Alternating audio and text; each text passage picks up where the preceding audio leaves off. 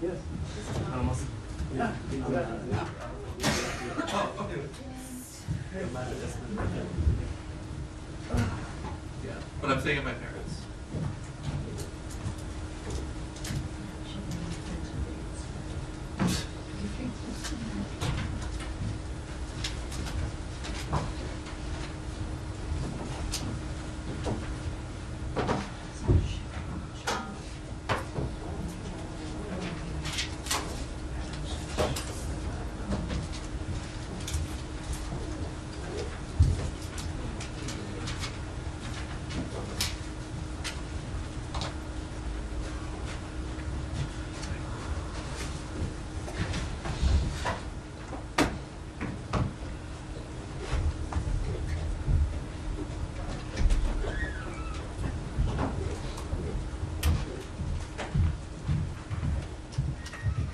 Good afternoon, everyone, especially for those of you I see, actually just one of you who traveled with us on this most recent trip, Humera. Hope you got some rest over the weekend. I don't see anyone else. Matt's not here.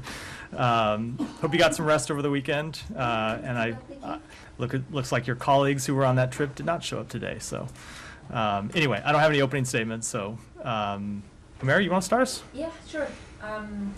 So on Rafah, Matt, Israeli delegation is not coming here. How will the U.S. be able to present its alternative proposals to Israel since they're not going to be here this week? So I saw the statement from the government of Israel. I would say it was a bit surprising and unfortunate.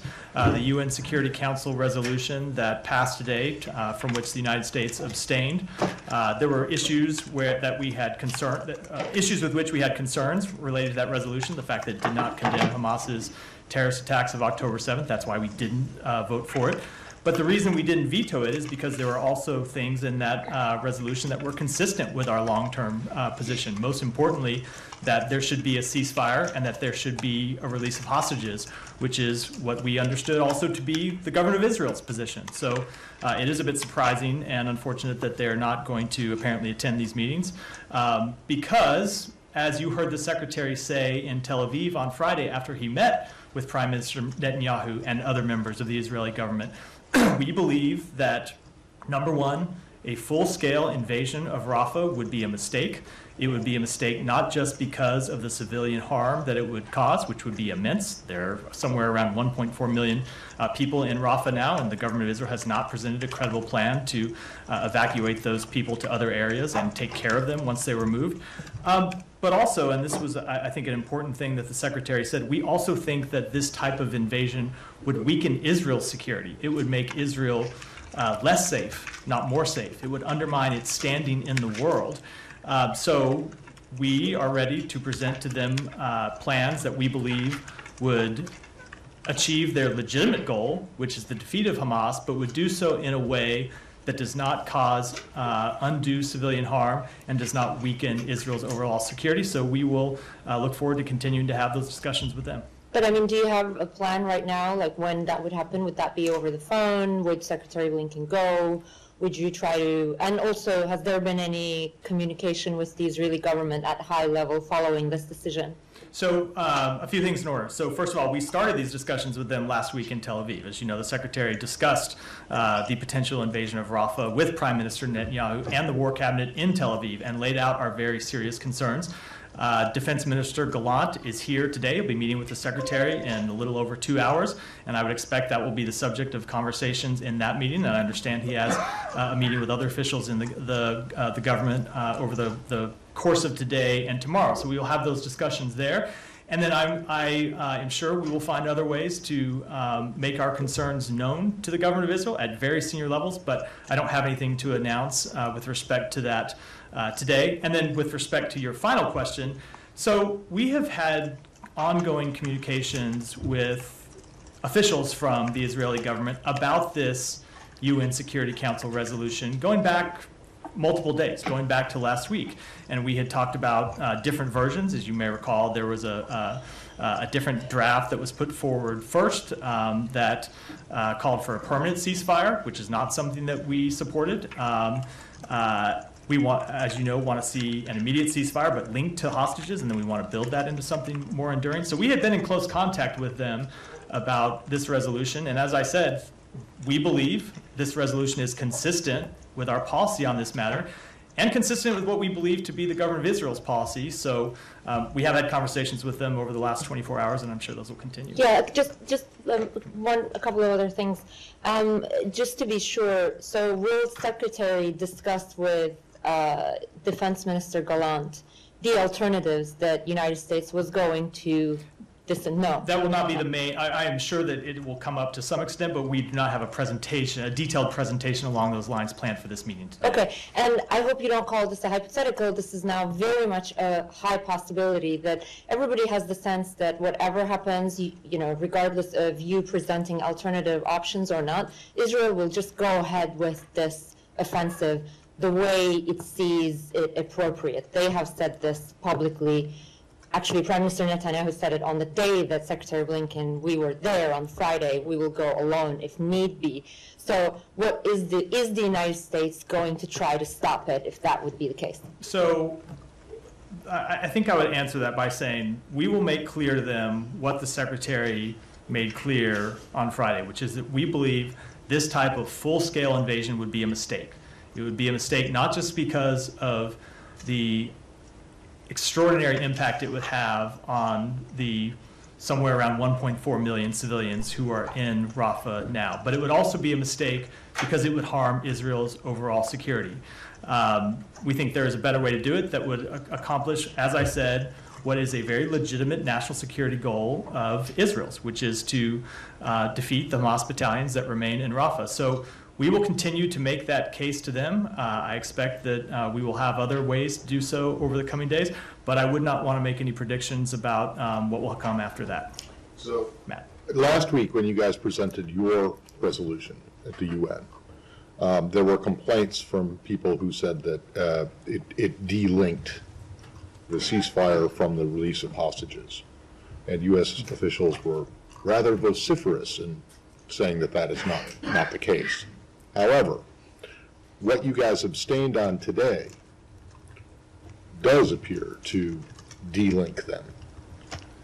Is that your understanding? So we don't believe it delinks them. You see in the same paragraph, the resolution calling for both a ceasefire and the release of hostages. It's not the exact language that we would have put forward, obviously, because the language that we would put forward is the language that we did put forward last week, but it is language that is consistent with our policy to call for both a ceasefire and the release of hostages, and that's why we did not exercise a veto today. As I said, we did have concerns about the lack of other provisions in the resolution, but as it pertains to a ceasefire and the release of hostages, both the things that we called for were there in the resolution. The other provisions you're referring to, is there something more than just a condemnation of Hamas? That is our or were they plural? That is our chief objection. I'll refer to the okay, but the asked abstention means that you're okay with it. You're willing to go along with it, and so what do you expect now to happen as a result of the passage of this resolution? So I think. Do you expect that Israel is going to announce a ceasefire? I do not. And do you expect that Hamas is going to release hostages? So I'm glad you mentioned that, because one of the things that we have objected to for some time is that most of the people that call for a ceasefire, we believe, are calling for Israel to unilaterally stop operations and not calling for Hamas to agree to a ceasefire where they would release hostages. Well, I think it goes both ways, doesn't it? It could, but wait. But the resolution today is a non-binding resolution. But okay, we do so think. What's the point? Well, why did you abstain? Why didn't you veto? We didn't veto because we thought the language in it was consistent with something that the language as it relates to the ceasefire and release of hostage was consistent with the long-standing United States position. So you don't believe anything is going to happen as a result of the passage of this resolution? So I think that separate and apart from this resolution, we have active, ongoing negotiations to try to achieve what this resolution calls for, which is an immediate ceasefire and the release of hostages. I don't know. I can't say that this resolution is going to have any impact on those negotiations. But those negotiations are ongoing. They've been ongoing over the weekend, and they've made progress. So I don't expect you to answer this now, but to me, you just stick this in your pocket. If that's the case, what the hell is the point of the UN? the UN Security Council. So we think it plays an important role. It does, even though its action does absolutely nothing. And that you're going to get what you would like to see, not out of the UN, but out of discussions in Doha. So we believe it's important that the UN speak, and the UN Security Council speak on matters of international security. It's why we've been engaged in this process. It's why we thought we were going to have a successful vote on Friday that Russia and China unfortunately and quite cynically vetoed. But I do believe that ultimately if we were able to achieve a ceasefire and the release of hostages is going to come not through a UN process, but through the process with which we've been engaged, yes, in Doha. Thank you. Can I just follow up on that? Just to put in other words, I mean, do you expect, not just Israel, but Hamas, do you expect compliance?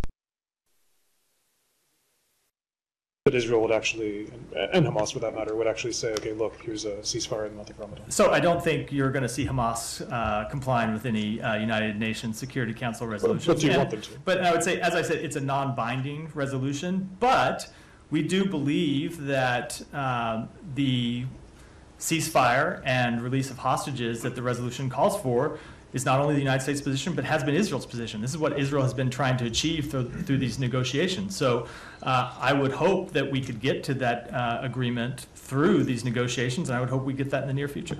I mean, just to put it one more way, I mean, if the fighting continues, I mean, on both sides, is that, again, saying it's non-binding, but is that a violation of the Security Council resolution? Again, it's a non-binding resolution, and I would defer to international lawyers to speak in detail to that question. Yeah, go ahead. I know what you said yesterday, that Israel told him that they will no longer allow UNRWA convoys to enter northern Gaza. I mean, if we add to this that there are so many incidents where Israeli fired on people queuing for aid in northern Gaza, do you still believe, or is it still the U.S. assessment that Israel is not using food or assistance as a tool of war? So we have not made an assessment or drawn the conclusion that they are in violation of international humanitarian law when it comes to the provision of humanitarian assistance into Gaza. That said, we do believe there is very much more that they can do to let humanitarian assistance go in, both through Kerem Shalom and Rafah, and also through the new 96 gate that opened up week before last to allow convoys to move directly into the north without having to transit the somewhat perilous route inside Gaza. So we do believe that there is more that they can do, probably more that they can do. And I should say it's not just with respect to UNRWA, but with respect to other UN agencies that are operating and providing humanitarian assistance to Palestinians in Gaza today. The budget deal that was passed in the Congress also prevent the United States government from funding UNRWA. And we've been asked about this here in this, asking you on this podium before, and you said that you don't want to talk about something that didn't happen, but now it seems that it's happening. What is your plan to give aid to Gaza now that you cannot deal with UNRWA? So first of all, I should make very clear that we're going to comply with the law, and you've heard me speak about the fact that we had to prepare for the possibility that this might become law, because it's something that you've seen members of Congress propose, and you've seen it in a bill that had previously passed the United States Senate. So we have been working to identify alternatives to provide humanitarian assistance to UNRWA. UNRWA will continue its work. There are other countries that are funding UNRWA. There are other countries that have lifted their pauses on funding of UNRWA over the past few weeks, and we expect that their important work will go forward. As for the United States, we still will provide humanitarian assistance to the Palestinian people. That is our commitment. It's something that we have done for decades, and it's something that we will continue to do. And so we have had a process ongoing to identify how we can best deliver that funding and that assistance outside of UNRWA, if Congress did take the step that it has now taken. And I expect you'll see us move along in that process over the coming weeks and months. But UNRWA is not now the only humanitarian provider that's operating in Gaza. We've seen, for example, the World Food Program that has run some of these convoys that have moved up inside Israel and crossed into northern Gaza through the 96 gate. So we'll look to work with WFP and other programs, UNICEF perhaps, on ways to get the humanitarian assistance that we can provide, that we can fund, into the people who need it. One last question, Matt. I'm seeking if you have any comment about the video that Al Jazeera broadcast on Friday about Israeli drone attacking Palestinian five men with drone missiles. I don't know if you see the video or not, but clearly in the video, at least from the way that we see it, they were unarmed, they look civilians, and they were targeted numerous times by rockets from a drone.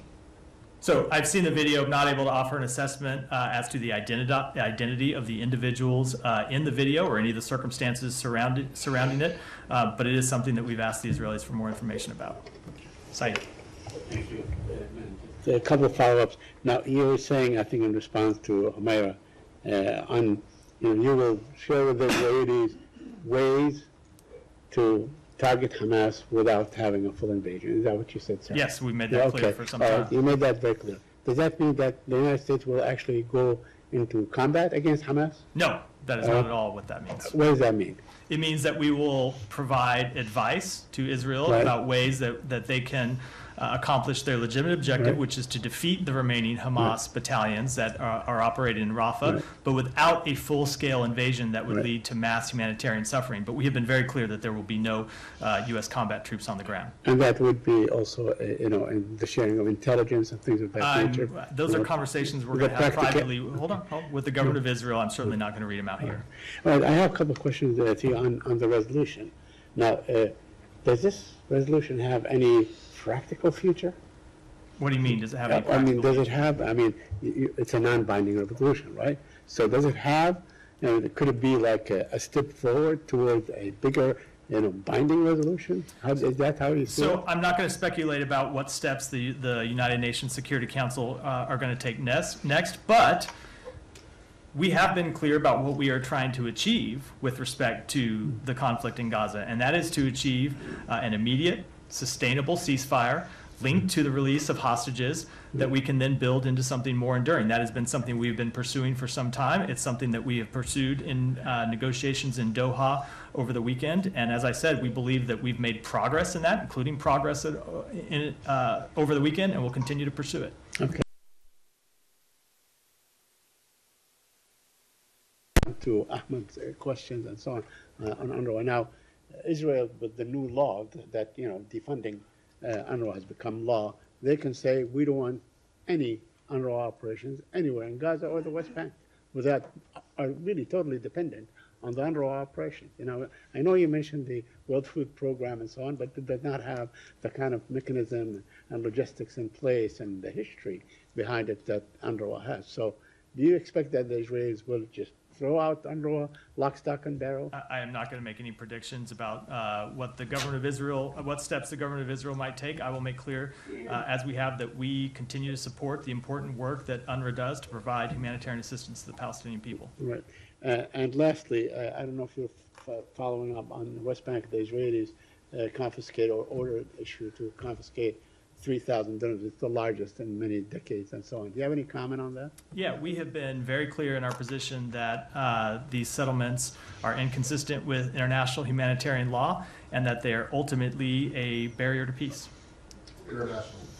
International law, excuse me. I'm so used to talking about humanitarian law in the context of the rest of this. International law. Extremely briefly, did you see this report about some Israeli general saying that he had been told by a State Department official that there was incontrovertible evidence that IDF troops had raped Palestinian women? I did see that report. It is not accurate.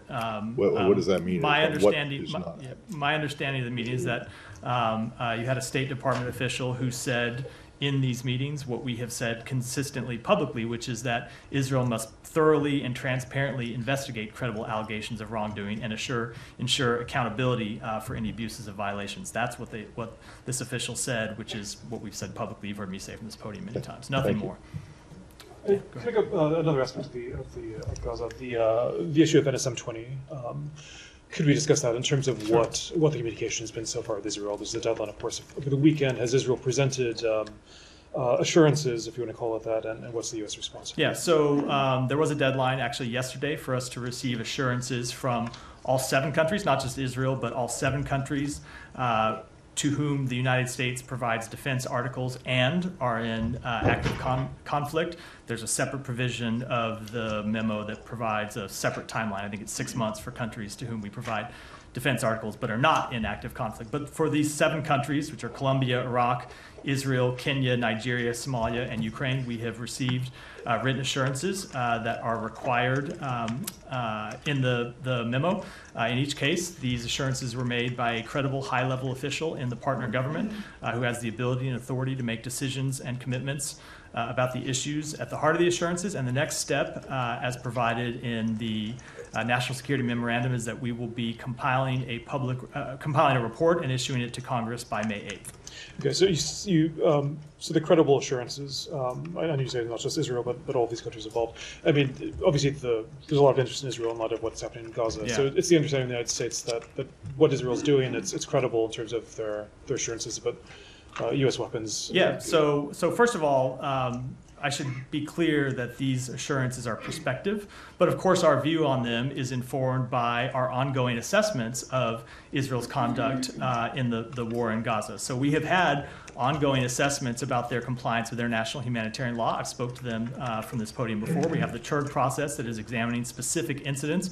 We have not found them to be in violation of international humanitarian law, either when it comes to the conduct of the war or when it comes to the provision of humanitarian assistance. So we view their assurances through that ongoing work that we have done. And I should make clear, those ongoing assessments are not something that started because of the National Security Memorandum, and they're not something that stopped because we got these assurances from Israel yesterday. They will be ongoing.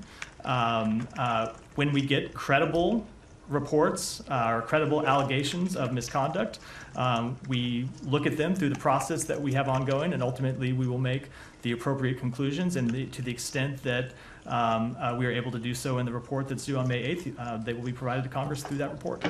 Sorry, I just heard you said all 7 countries had submitted? All 7, yeah. I mean, you yourself have discussed the civilian casualties, the civilian toll there in Gaza. So, I mean, is that consistent with it? I mean, so you think that even though there's a civilian toll, that the that the use of U.S. weapons, that there are credible assurances that have been given there, is that not inconsistent at all to say that? So they have given us assurances. I would say when it comes to finding a violation of international humanitarian law, that requires a fact-intensive analysis of relevant factors related to international humanitarian law. So you've heard me speak to this before. If you're to assess whether a particular strike is in compliance with international humanitarian law, you have to know who was the target of the strike. You have to know what steps they took to minimize civilian harm. You have to know to what extent they were successful. And so we have ongoing processes to look at those things. And those were processes that started before this memorandum was signed by the president. There were processes that were ongoing before we received these assurances, and they're processes that will continue to be ongoing. But as of yet, we have not made a conclusion that Israel is in violation of international humanitarian law. Just off the back Yeah. of that, do you have this response from 11 NGOs saying that Israel is in breach of the National Security Memorandum, does that feed in at all to the US assessment? Is the US listening to NGOs that have had experience or on-ground experience in Gaza? So we welcome reports. We welcome credible information from NGOs or anyone else who has credible allegations about potential violations of international humanitarian law. And we would urge NGOs or anyone else to submit them to the United States government, to submit them to the State Department, and it's part of what we will look at in our ongoing assessments. Anything else on Gaza before I move on? Janny, I know you're asking about Gaza. Go ahead. All right, go ahead. I'll come back to you. Following that on UN Security Council resolution, you said that it's non-binding, but some others are also arguing that it is binding, like several other UN Security Council resolutions. Has there been any, is there any ongoing discussion about this at the UN between the US representatives and others? And also, I remember it was last November, the UN Security Council also adopted a resolution calling for extended and urgent humanitarian pauses and corridors in Gaza, which was binding and which was rejected by Israel, like several other UN Security Council resolutions in the past. So will the U.S. encourage Israel to comply with UN resolutions and international law if Israel is not about the law? So with respect to the first resolution, it is our interpretation of this resolution that it is non-binding. And for any detail on that, I would refer you to the office of our ambassador to the United Nations, who can, of course, speak in more detail of how we reached that conclusion. With respect to the other resolution, of course, we always expect all of our partner nations to comply with international law, and I'll leave it at that. Gaza. Go ahead, Michelle. What will the Secretary discuss this afternoon with the Israeli Defense Minister? So it will be a continuation of the discussions that we had on Friday in Israel when the Secretary met with the Israeli War Cabinet. Defense Minister Gallant was in those meetings where we talked about our concerns about Rafah. We talked about the need to increase the level of humanitarian assistance making into Gaza and make sure that that increase in assistance is sustained. And then I'm sure that the Defense Minister will have other things on his mind and we'll have a readout of the meeting afterwards. In a video statement that he made in front of the White House, Minister Gallant has said, "We have no moral right to stop the war until we return all the abductees to their homes. Stopping the war in Gaza before a clear decision is made endangers Israel's security and may bring us closer to war from the north." So, do you have any comments? So I haven't seen his full statement, so I'm always reluctant to respond when I see or when I have a brief quote read out to me of what may be a larger statement. But of course, we want to see all the hostages returned home. That has been something we have tried to achieve from the beginning. And of course, it was the negotiations that led to the first pause in which the United States was an active player that secured the release of over 100 hostages.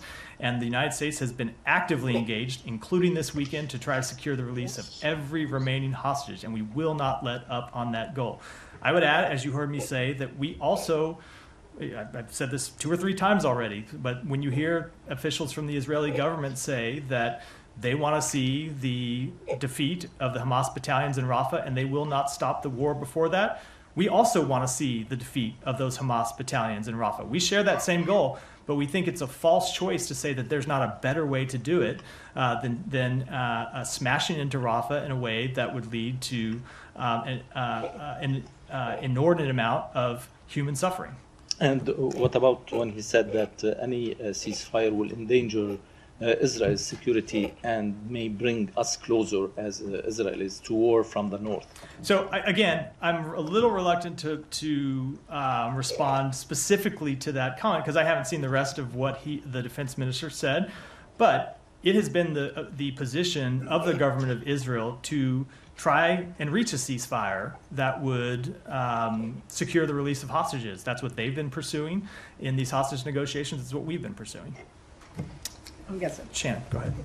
Just put a fine point on the resolution. You said a couple times that you were surprised by the Israeli government's reaction to the U.S. abstention, but we do know the U.S. was involved in negotiations basically up to the vote. So is there some kind of disconnect for that surprise to be there? Did Israel not say they were against this kind of resolution? So I'm not going to get into our private conversations with officials from the government of Israel, but we had been in close contact with them about this resolution going back into last week. We obviously were in contact with them about the resolution that the United States put forward that was ultimately vetoed on Friday. And when you kind of come down to brass tacks, the text of the resolution is something that calls for what we believe has been the government of Israel's position, which was a ceasefire and the release of hostages. So that's why we found their statement today unfortunate and a bit surprising. All right. Is this Gaza? I just want to finish it. Go ahead. And then I'll come to you next, Ryan. Yeah, go ahead. I have 2 questions on Gaza. The first question, you said to Mr. Said there will not be like combat or any military troops on the ground. But do you will have military advisors and intelligence advisor on border of Gaza? I would defer to the Pentagon to speak in detail about military. Okay. The second question on Palestine and the resolutions.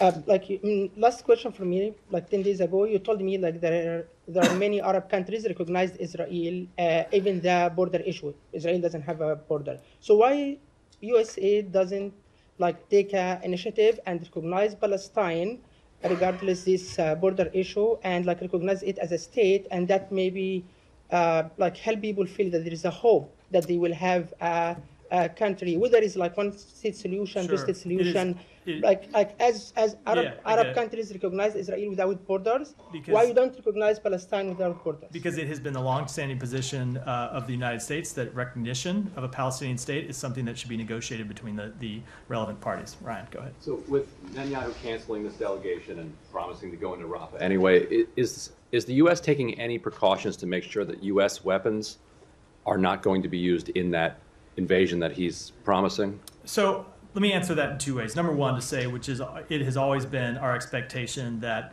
United States weapons be used in full compliance with international humanitarian law. I know that's a different question than what you asked, but I think it's important to put on the record. With respect to what may happen in an ultimate invasion of Rafah, I said this a little bit in response to Humaira's question. I really don't want to get ahead of the facts. We do still expect to have discussions about this matter with the government of Israel. We believe there is a better way to do it. And beyond that, I don't want to speculate about what may happen down the road. And real quickly, I don't know if you've seen this report, but Shin Bet has sort of threatened an American citizen who posted, I think, on social media about the location of Netanyahu's son. Is that okay? Yeah, so I've seen the reports. We've not talked to the individual in question. We don't have the ability, or have not as of yet, verified on behalf of the United States government the underlying allegations. But I would say that as a general matter, the United States would oppose any effort by any foreign government attempting to intimidate any individuals in the United States from engaging in protected free speech activities. All right, wrap up. Gaza. What do you want? All right, let's move. All right, go ahead. We'll move on. On Mexico, President López Obrador was interviewed over the weekend and explained some hesitancy to go after cartels at the request or at the behest of foreign governments. He called it part of his Mexico First policy. Wanted to see if you had any response to that, and then separately, a little more specific. There's some investigative reporting over the weekend that drug cartels are targeting seniors, Americans and Canadians, with timeshares and extorting them to sell, or pressuring them to sell and then extorting them with upfront fees. I wanted to see if you were aware of that issue, if you had any comment outside of the standard travel advisory. So I don't have any comment on the second. I have seen those reports, but I just don't have a comment. With respect to the first, I'm not aware what the specific comment refers to, but the United States has been made very clear that we want to work with the Mexican government to stop cartels from smuggling dangerous drugs in the United States, and we've had a long-standing productive partnership with the government of Mexico to accomplish just that. You've seen the Secretary travel to Mexico a number of times to further our work together to try and take on the cartels that are trafficking fentanyl and other drugs that do so much harm to the American public. Jamie. Thank you, Matt. Two questions on Russia, North Korea, and Ukraine. North Korea announced that it expected Russia to recognize it as a nuclear state. And Russia's Kremlin said that the escalation of tensions on the Korean Peninsula was due to United States deterrence power. He also said that Russia would guarantee a nuclear umbrella to North Korea. So if Russia alone guarantees North Korea's nuclear weapons, do you think North Korea will be recognized as a nuclear state? So I will say what we have said before, but that is we are committed to the complete and total denuclearization of the Korean Peninsula. And of course, we continue to remain concerned about the growing and burgeoning partnership between the Russian government and North Korea.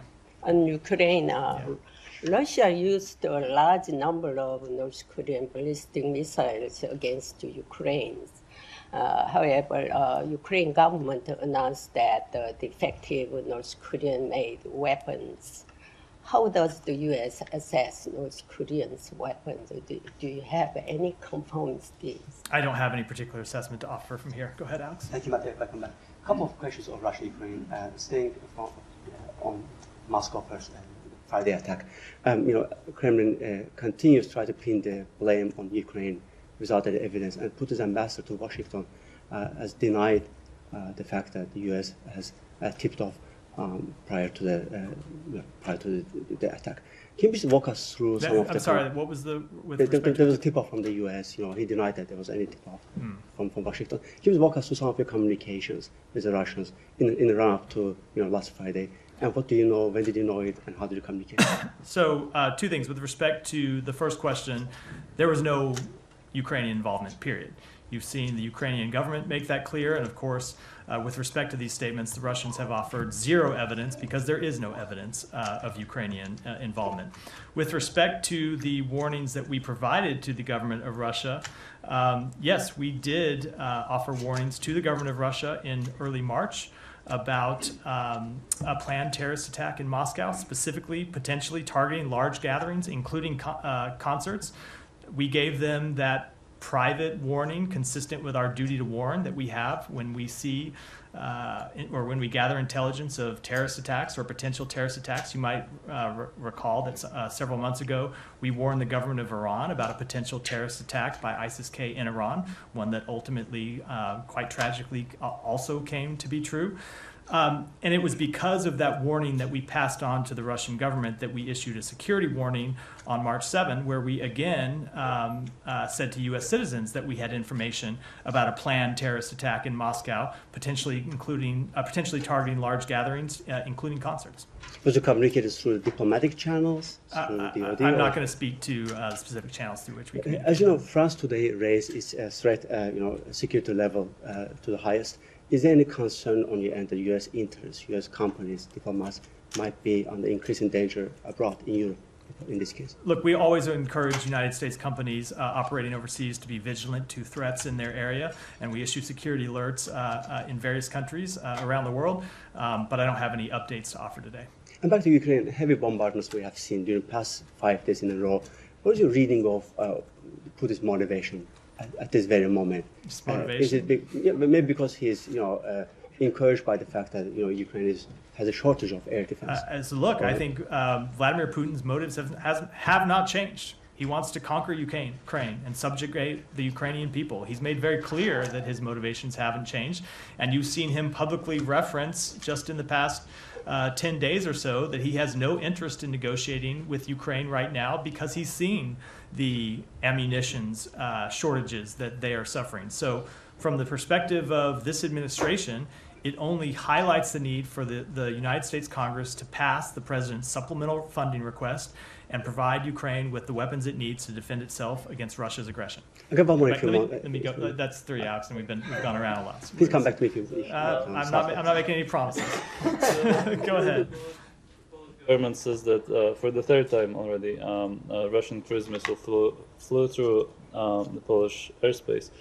And the Russian ambassador was called in, and he just refused to show up. Do you have any response to that? And did you have any contacts with the Polish authorities regarding that incident? We have been in close communication with the Polish authorities about this matter, and we have said to them privately what I will reiterate publicly from this podium, which is our commitment to NATO and the security of our NATO allies, which of course includes Poland, is ironclad and it will not waver. So would Poland be within its right to, strike it down next time? I'm just not going to speak on behalf of decisions made by a foreign country. Go ahead. Thank you, Matt. In 20 days, the Iraqi Prime Minister will be here in Washington, D.C. and Iraqi Foreign Minister is in town and is scheduled to meet the Secretary of Blinken. What the Iraqi official says that they are saying that we are in negotiation with the U.S. government in post-U.S. coalition forces to defeat ISIS relations with the U.S. Is there any discussion with the Iraqi government about the post-U.S.-led coalition forces in Iraq? I don't want to get into our private conversations. We do have the meeting with the foreign minister coming up, and we'll have a readout of that meeting afterwards. And have you got any understanding with the Iraqi government, especially about the HMC meetings? What about the future and the evolution of your forces in Iraq? I just don't have any announcements with respect to meetings. Mara, go ahead. Just a little bit more on Gaza, Matt. Talked about relationship with Poland, right? Yeah. You called it ironclad. So how would you characterize the relationship with Israel right now? Is that ironclad as well? We have a close relationship with the government of Israel. They are a major non-NATO ally of ours. It's why you've seen us in such close communication with them. The Secretary's been to Israel 7 times now since October 7th. There are things with there are broad areas on which we agree. The defeat of Hamas is one of them. A commitment to Israel's security is another. And then there are, of course, areas where we have disagreements. Do you think there was any negative impact after, the disagreements have been piling up, but today we saw Israel threatening to do something if U.S. policy wouldn't change or if U.S. wouldn't act in a certain way that it wants. And U.S. didn't act that way, and they followed through on their threat. And right now, a conversation that Washington thought was important is not happening. How would you, is there any lasting impact on this, or how would you characterize the relationship right now based on that? So I will leave it to professional pundits to make those types of characterizations. I will just talk about. I'm not seeking professional pundits' opinion. I understand. I will just talk about the facts of our relationship, which is we have very direct, candid discussions. I was sitting in the meeting between the Secretary and the Prime Minister and the War Cabinet on Friday, and I can tell you those conversations are at times quite direct on areas where we have disagreements, and that has been the case not just back to October 7th, but since before October 7th. And I'll just say, it is partly because of our long-standing relationship with Israel. It's a relationship that is not just between this administration and the Israeli government. It is a relationship that goes back between multiple governments and administrations on both in the United States and Israel. It's a relationship between the American people and the Israeli people. And so it is because we have that kind of long-standing relationship that we can be pretty frank with each other. Right. We don't make threats to them. We don't expect them to make threats to us. We have direct, honest conversations about areas where we disagree, and of course, honest conversations when we agree. Right. You said you'd expect to present the alternatives for Rafah at some point. Is the U.S. determined to present them no matter what? I guess what I'm trying to understand is, do you think Israel is genuinely willing to hear them out? Or did you get any sense from them that this week was a bit of an exercise and the UN resolution saga gave them an out of this? I'm not going to speak for what the government of Israel intends or what they, but I will say that when we met with them in Israel on Friday, they made clear that they did want to see the options, the alternatives that the United States was going to present. We think it's important to that they see those options because we do believe that the path that they are currently on towards a full-scale invasion of Rafah is one that would weaken Israel's security and hurt the Palestinian people, cause inordinate human suffering that doesn't need to happen. So we will continue to have conversations with them about And after today, it's still your understanding that they're still willing to hear out those alternatives? This is something that just broke in the last few hours, so I'm not going to speak to what future conversations that we're going to have with them. But we talk to the government of Israel every day at different levels. The Secretary has conversations with officials in the Israeli government. Our ambassador is in and out of the Israeli government all the time, talking about things that they want from us and oftentimes presenting things that we want them to do. And I do expect that those conversations will continue on multiple levels between our government and theirs about multiple topics, including a potential invasion of Rafah. Sean. Completely different topic. Senegal. The election results, after quite a bit of controversy on it, the outgoing President Sall, has congratulated the opposition candidate, Mr. Faye, on this. Do you have a reaction? Is it a happy ending? Is it democracy triumphant? So we congratulate the people of Senegal on their enthusiastic participation in yesterday's well-run election. We look forward to congratulating Senegal's new president once the results are official. And we note that both domestic and international observers have characterized Election Day as predominantly peaceful, and that election officials, polling staff, party agents, and security forces were generally professional. The commitment of the Senegalese people to the democratic process is part of the foundation of our deep friendship and strong bilateral ties. So yes, when you ask the question about are we pleased with how this has proceeded. Look, you had several months ago, 6 weeks, I don't remember the exact timing, potential suspension of elections. We made very clear that we wanted to see elections take place as soon as possible. And you saw ultimately the courts in Senegal make that clear, and we're pleased that those elections have proceeded.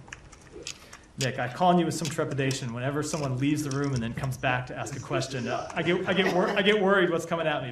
But go ahead. I hope I don't regret this. This is on Afghanistan, and it's a little old. There's a SIGAR report that said of the $2.9 billion that the UN has provided to Afghanistan since the U.S. withdrawal there, some of that, including U.S. taxpayer money, has gone into Taliban-controlled banks. Are you familiar with that report? What's being done to prevent stuff like that from happening? So let me take that question and get back to you. I've seen the report. Okay. I'm sure there's more we have to say about it, but let me just take it back and get you a complete answer. Go ahead. Yeah. Thank you very much. In light of the Moscow attack, does the United States have any plans to boost security cooperation with Moscow? No, obviously, I think. So when it comes to the attack, a few things. Number one, you saw the Secretary in a statement that he issued on Saturday express his deep condolences on behalf of the United States to the loss of life and the suffering by the Russian people. Number two, if we have intelligence in the future, like the intelligence we had with respect to this attack, we will of course make it available to the Russian government because we don't want to see terrorist attacks be successful anywhere in the world. We don't want to see the Russian people suffer. We have never had any quarrel with the Russian people. So we will, of course, provide, if we have intelligence information about potential attacks, we will provide that information to the Russian government, just as we provided to the government of Iran, a country with which we have deep, lasting disagreements because we don't want to see the people of Iran suffer. And just like as our quarrel is not with the Russian people, our quarrel is not with the Iranian people. Hold on, I'm still answering another question. But that said, obviously we are not going to boost our security or boost any security agreements or start any security agreements with the government of Russia, a government that we have seen invade one of its neighbors unprovoked, kill thousands and thousands of people for no reason at all except to pursue the personal conquest objectives of the Russian president. So no, we will not be taking that step. One more? Yeah, one more. As you probably know, Vladimir Zelensky's presidential term expires on May 20th, and there is no election on the horizon. Will Zelensky still be the legitimate president of Ukraine for you past May 20th? So ultimately, these are questions for the Ukrainian people to decide. We want to see presidential elections and all elections in Ukraine, but we recognize that it's a difficult thing to conduct in the middle of the war. This isn't a question that's unique to Ukraine. It's a question that pertains to any country that is in the middle of a war, especially when you don't just have the question of soldiers on the front lines being able to vote. You have the question of how you deal with these occupied territories where the Russian military is occupying Ukrainian land and would prevent Ukrainian citizens from making their voices heard in the election. So it's a very difficult issue to work through, and ultimately it's a decision for the Ukrainian people to make. Go ahead. No. Thank you. Thank you. There is a fear among Palestinians that the new land, the seaport, will be built by U.S. Army, will be used as a U.S. military base, and also will be used to displace Palestinians from Gaza to other countries, and also indicate that Rafah will be attacked because the aid, it's much easier to bring it through the Egyptian borders, not from the port. So two things. One, with respect to the pier that the U.S. military is constructing, it is for one purpose and one purpose only, and that is to facilitate the delivery of humanitarian assistance. It is not to displace the Palestinian people. It is not to facilitate the arrival of U.S. troops in Gaza. The president has made clear that there will not be U.S. troops deployed to Gaza. It is just to deliver much-needed humanitarian assistance. The second point I would make is what you've heard from the president to the secretary on down to little old me, and that is that the provision of humanitarian assistance through that port is the same as the provision of humanitarian assistance that we're providing through airdrops. It is meant to supplement not replace the delivery of humanitarian assistance through Rafah, but also through Kerem Shalom and through the 96th gate that Israel has recently opened to provide humanitarian assistance directly to the north. Those cannot be turned off. They have to be not just kept open, but they have to be increased and sustained. So, because ultimately that is the best way to deliver humanitarian assistance, but the other options we're pursuing are to supplement that assistance. And also not to take the gas in Gaza. And not to what? The gas in Gaza, in the Sea of Gaza. I'm not sure to what you're, the gas. The gas, The yes. gas? No, The no, gas, of course not. It has no. nothing to do with that. Okay, No. the other question, please. Is it logic to cut off the fund for the UNRWA, regarding to UNRWA, even if there is 12 employees, they are cooperate with Hamas in October 7th. There is more than 30,000 served employees in UNRWA. So is it logic to cut off the fund because this reason, unless there is another reason to get rid of UNRWA and to release or to get rid of the refugees issues? So we have made clear that we support the work that UNRWA does. We paused our funding because of the very serious allegations that UNRWA found credible. It's not just that Israel found them credible, it's that UNRWA did. But as it pertains, I think you're probably referring to the action that the United States Congress took. We ultimately will follow the law because that's our duty to do so. All right, we'll take one more up front and then we'll wrap for today. Evacuees from Haiti and on the helicopter lifts, and whether you anticipate any more charter flights to be going from Cap Haitian? Sure. So we have 3 flights, helicopter flights leaving today. We have 4 that are planned for tomorrow. We have facilitated the safe departure of over 340 U.S. citizens out of Haiti since March 17th. That includes approximately 250 U.S. citizens who have departed Port-au-Prince, and another 100 that have departed through Cap Haitian. We continue to pursue, to explore other alternatives to evacuate American citizens from Haiti, but I don't have anything further to announce today. With that, we'll wrap. Thanks, everyone.